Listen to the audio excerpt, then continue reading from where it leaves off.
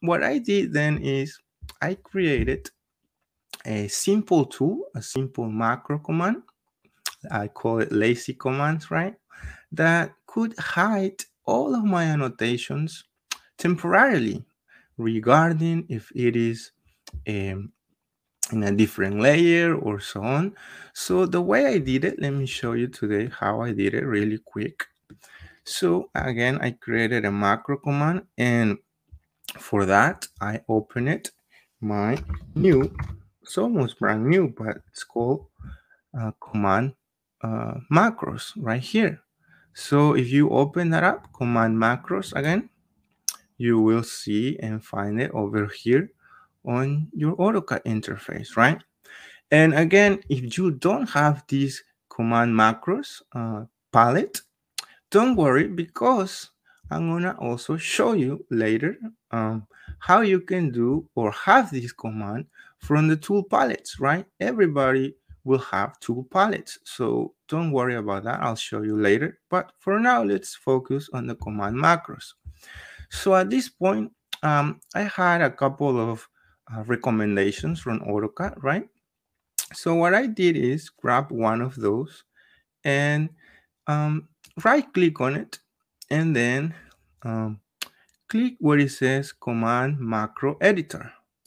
So at this point I have this, so I can rename my new macro command. In this case I call it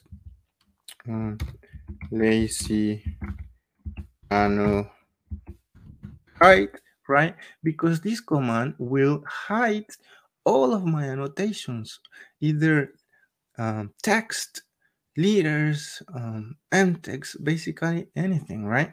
So that's the name I gave it. And then over here under the macro option, of course, I have this macro right now that it is for another command that AutoCAD recommended me, but I don't need it. So that's why I'm reusing it, right?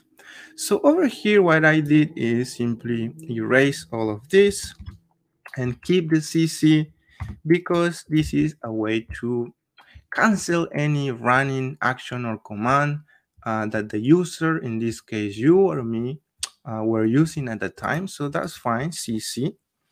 And I'll use this underscore to start a expression, a selection expression that is called SSX, right?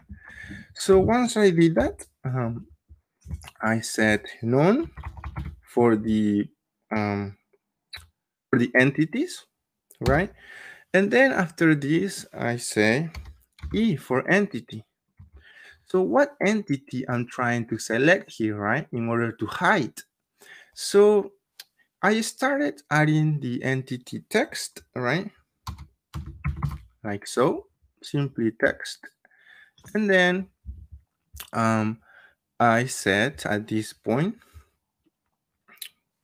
so I said text, and then, but of course we don't have only text in AutoCAD, we also have mtext, right? So then I needed to add also mtext.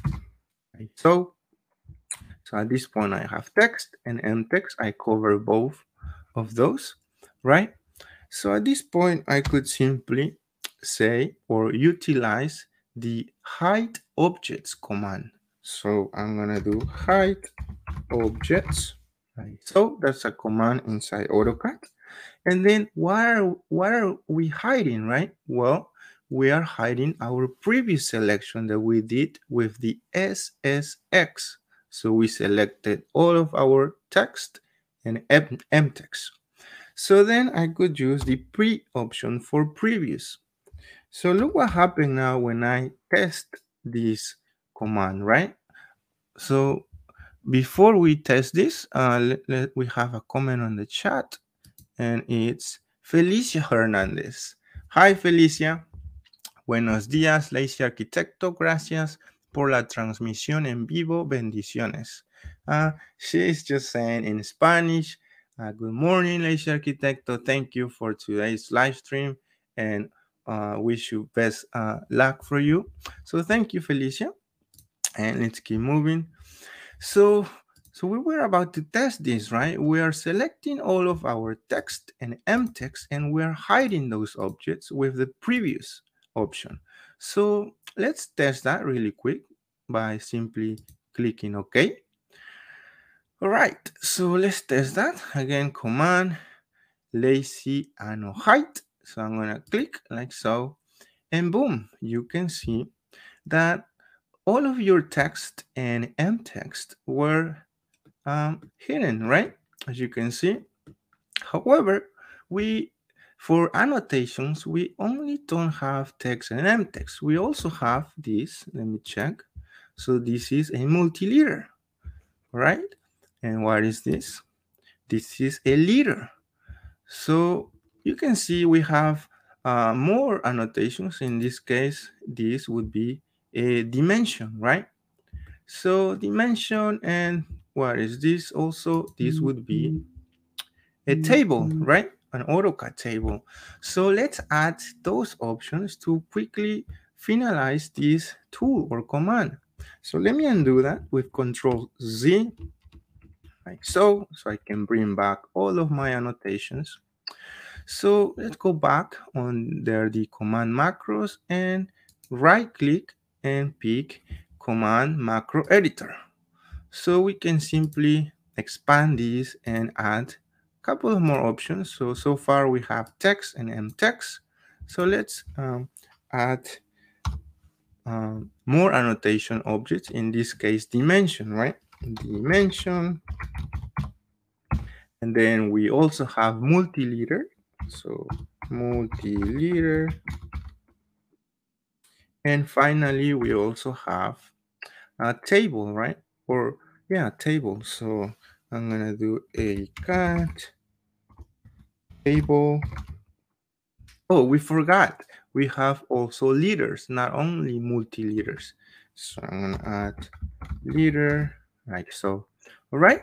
So I think so far we covered all of our annotations. So let's click OK at this point. And before we test our final command, we have a comment on the chat saying, please check the video, it's clear. I think the video is clear, right? I didn't do anything different from other live streams. So maybe it's your internet, my friend, because I see everything that is clear so far. But thank you for letting me know. Right, so let's quickly test the command again. So lazy annual height. So let's click on it, and boom, you can see how beautiful it works. It hides temporarily all of your annotations, including tables, multi-leaders, leaders, text, mtext, and so on. So simply at this point, I could simply send this drawing to my client, so I don't have to worry about layers, freezing, changing layers, and so on. So in order to unhide this, simply you can use the unhide option, right? The unhide or unisolate object, and you can see all of your annotations will come back. All right, so that's the lazy anno and hide. Now let me show you, if you don't have this macro command macros palette, let me quickly show you how you can do this on the tool palette. So for that, I'm simply gonna copy the macro, right, that we just created. So I'm gonna select it, and then simply using Control C, I'm gonna copy, and then I'm gonna go to my tool palettes, right? To open your tool palette, simply use Control 3 on your keyboard, and you will have it like so. So at this point, you can right click and say new palette. So once you do that, you can rename your new palette over here by simply right clicking and rename, and you can rename it macros or as you wish, right? So at this point, you can drag anything from your drawing in by left clicking on it and moving it to the tool palette and releasing it like so. So at this point, we can right click and pick properties, right?